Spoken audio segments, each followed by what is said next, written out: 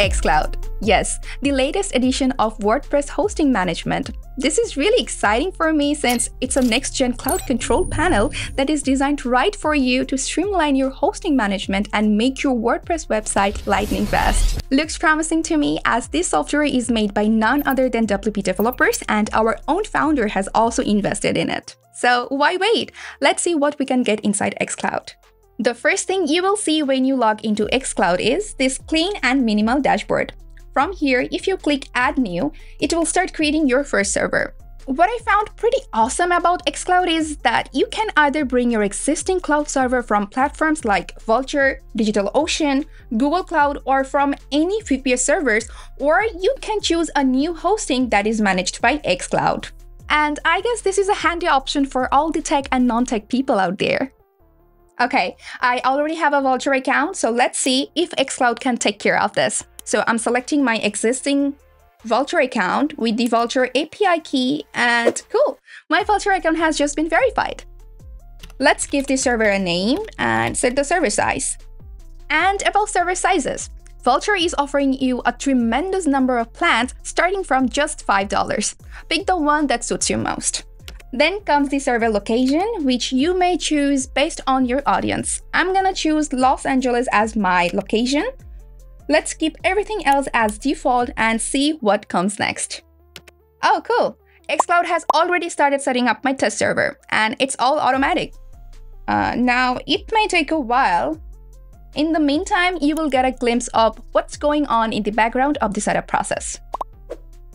Alright, our test server is all set in the xCloud. The next thing is to set up a new site. But before that, let's see what we can get in the server management panel. Up here, we have a quick summary of our just created server. As you can see, the server provider is Vultr, the IP address, server location, and it's also showing the real-time disk usage. That's sleek. Now, if you are up for a fresh WordPress website, you can just install it from here, or clone your Git repository, or you can even simply migrate your existing one into xCloud. There are a couple of more options to check out. You can also monitor your server performance, check server logs and events, and manage server utilities like rebooting MySQL and Nginx from this very panel. But let's create the site first. So just click this green button and create a new one. Here you go. Let's give a site title, then add a tag. It's optional though. And now here you can see you have two options. You can either go live if your site is all set to be up and running, or you can set a staging environment if your site is not ready or needs some fine-tuning. And that's pretty neat and helpful feature indeed. If you choose Go Live, then you have to provide your domain name, and xCloud will verify it and proceed next. Or if you choose Staging Environment, an auto-generated domain will be set. Now here's the kicker. Whatever plan you are using, xCloud gives you 100 free emails every month to kickstart your business. But you can toggle it off if you want to add a different email provider. Okay, everything's good to go. Time to move forward. Great, my site is booting up, and yes, here you go. This is the site control panel of xCloud. Now, if you take a look at the sidebar, you will see plenty of site management features xCloud is offering here. You can switch staging, set SSL, or even update plugins and themes of your site. And good thing is that xCloud is offering automatic backup in both remote and local settings. Now, if you can take a look at the email provider, there is an option to add new email provider like Mailgun API, SendGrid, and others. Apart from this, you can check your site configuration, site logs, access details, and pretty much everything that is needed to manage a site.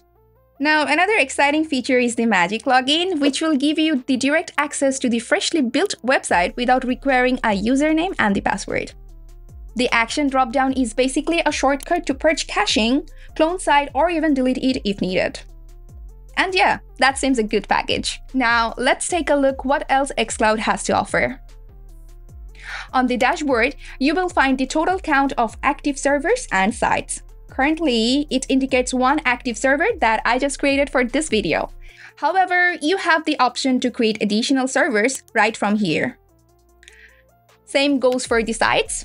Simply click on the new site, then choose an existing server, and the rest of the process is exactly the same.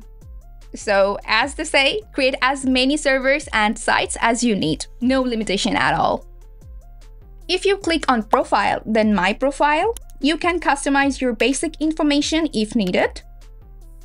And there is another cool addition of xCloud is the team management feature. You can create an entirely new team and set a totally different servers and sites for the team. Or you can click on your existing team, then add a new member to the team and give him some user roles and permissions and set an invitation to him. Of course, you can switch between teams when needed. Next comes the integration. As you have already seen, you can migrate from other servers to xCloud, and here you can also add new server providers. xCloud also has Cloudflare integration, which is a popular CDN network for seamless web experience, and that's cool.